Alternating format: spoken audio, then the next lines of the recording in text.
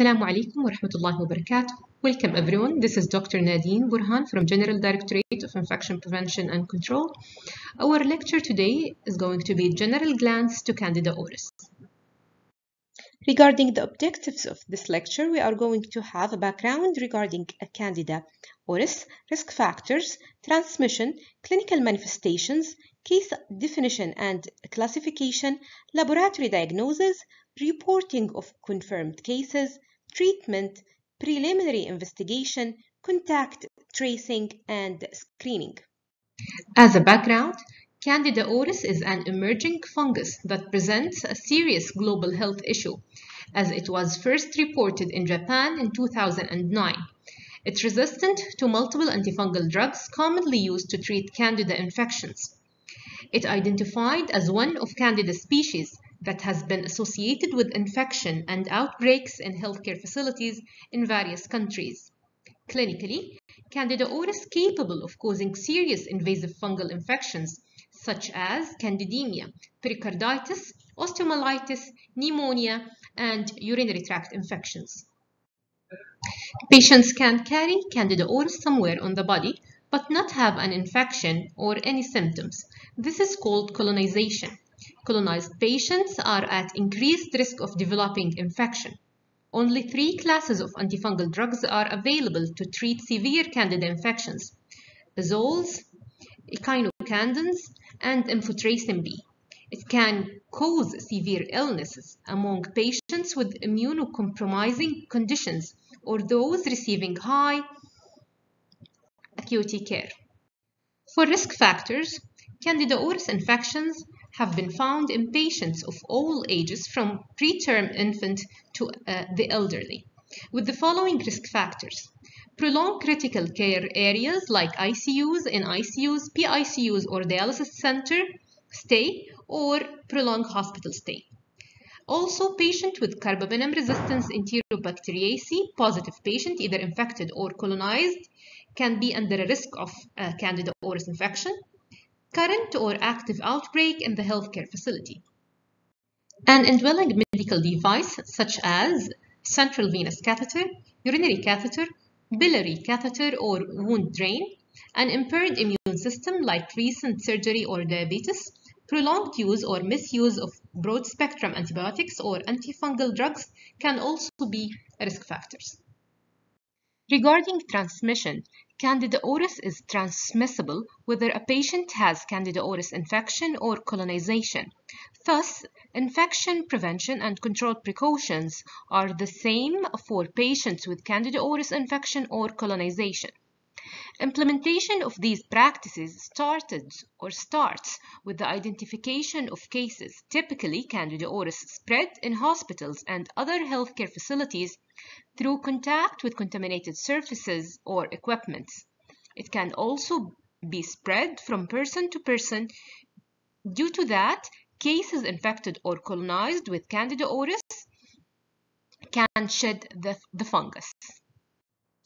For case identification, to contain Candida auris transmission, it is critical to perform timely identification, detection, and accordingly, implementation of appropriate infection prevention and control measures.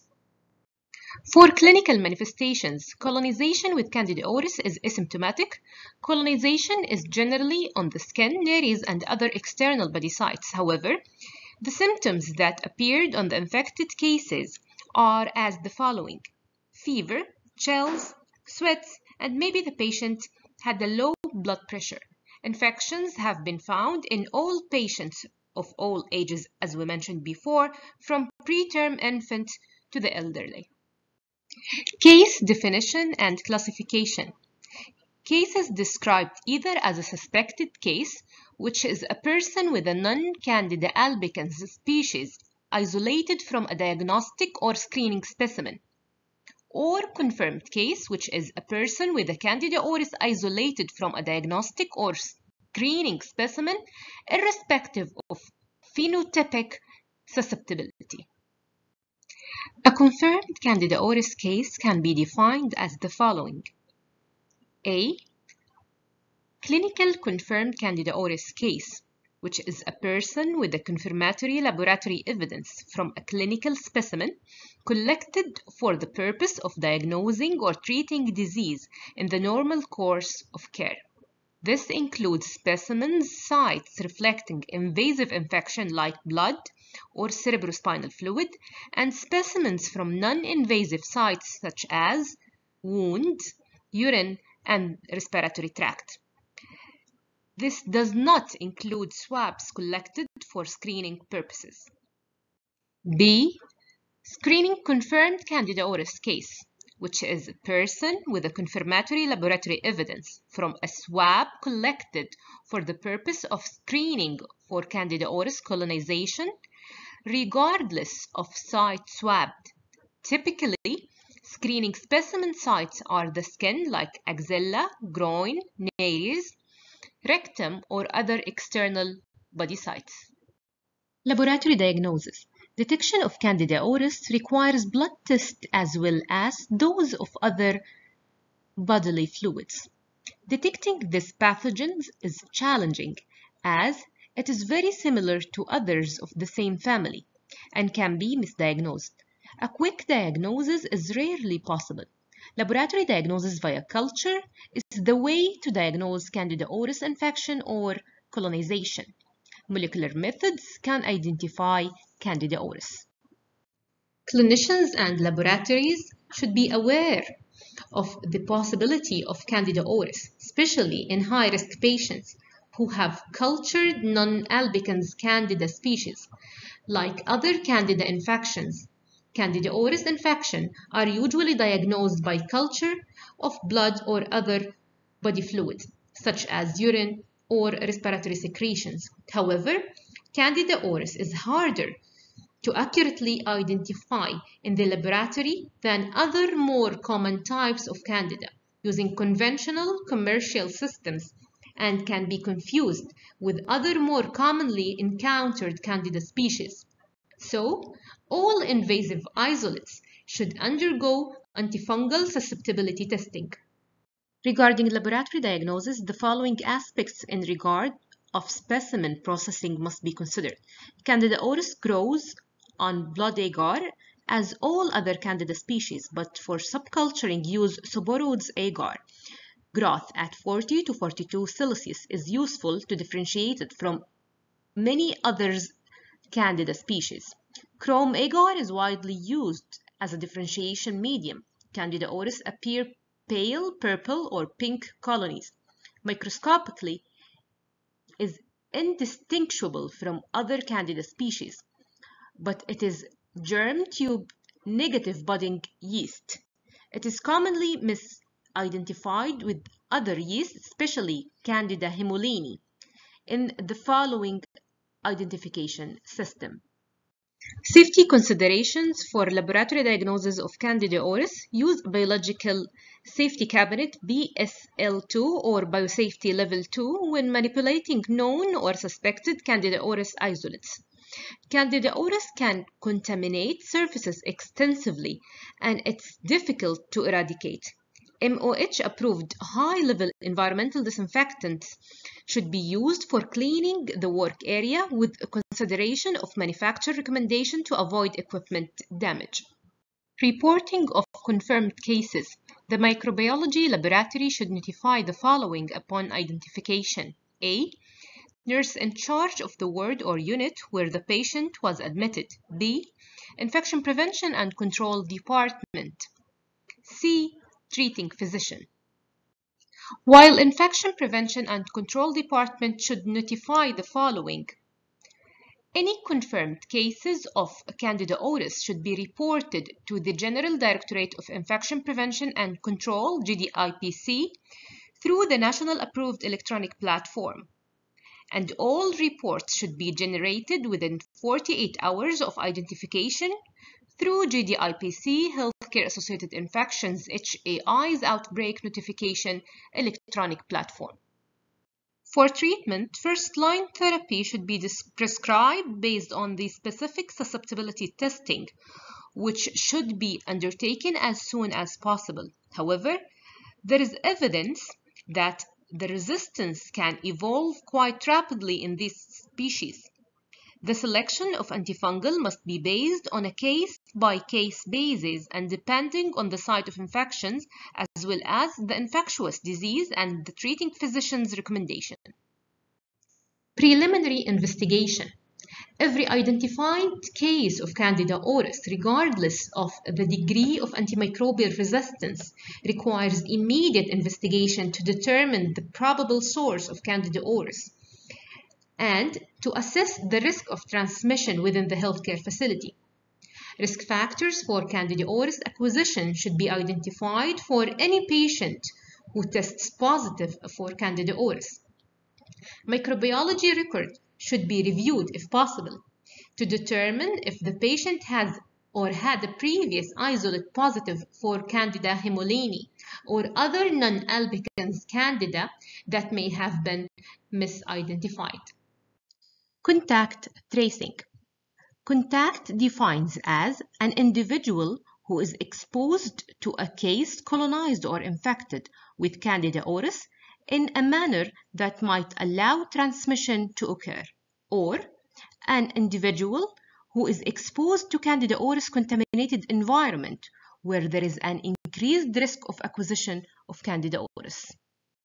Healthcare facilities should strongly consider performing more extensive screening if there is evidence or suspicion of ongoing transmission in a healthcare facility. For example, Candida auris detected from multiple patients through contact screening or clinical cultures, or increase in infections from unidentified Candida species. Contact investigation will consist of screening and identifying high-risk contacts for Candida acquisition. In contact tracing, there are two categories of contact, a room contact and a ward contact, and it is very important to differentiate between them. Room contact is a person who resided for 24 hours or more in a healthcare facility in a shared room with a confirmed case during the case's period of transmission risk, while ward contact is any person who has been on a ward for 24 hours or more in the time that the ward has been designated as a transmission risk area or TRA. Now we are going to talk about very important aspect, which is screening. Screening defined as a process to identify patients at risk for being colonized with antibiotic resistance organism, and if a risk factor are identified, obtaining appropriate specimen. Screening patient and healthcare workers to identify Candida auris colonization is very important practice for avoiding transmission of the microorganism. The healthcare facility should construct an internal screening policy after risk assessment. Screening is recommended in departments that are experiencing outbreaks or having an increase in number of ongoing cases and/or colonization. In all cases, in the 4 weeks prior to diagnosis of the index patient, healthcare facility should look back to see if there has been an increase in detection of Candida in the same intensive care setting or ward, as this may represent unrecognized transmission. Healthcare departments and healthcare facilities should consider performing more extensive screening to detect ongoing transmission, such as a point prevalence survey, if there is an evidence or suspicion of ongoing transmission in the facility. For example, Candida auris detected from a multiple patient through contact screening or clinical culture, increase in infection from unidentified Candida species. If the index patient was not isolated, patients who have close contacts in the same bay with an infected patient in the 48 hours prior to the first identification should be isolated and cared for with an enhanced infection prevention and control measures as detailed later. Screening is advised for patients coming from other affected hospitals or a long-term facility. While waiting for screening results, healthcare facility could consider placing patient at high risk of Candida auris colonization on appropriate transmission-based precaution. Suggested screening sites that colonize the skin and mucosal surfaces, like genitourinary tract, gastrointestinal tract, mouth and respiratory tract, are groin and axilla, urine, nose and throat, perineal swab, rectal swab, or stool sample. Other sites that may be considered if clinically indicated are sputum or endotracheal secretions, drained fluid from abdominal, pelvic, or mediastinal fluid, cannula entry sites, or wounds. Reassessment of colonization.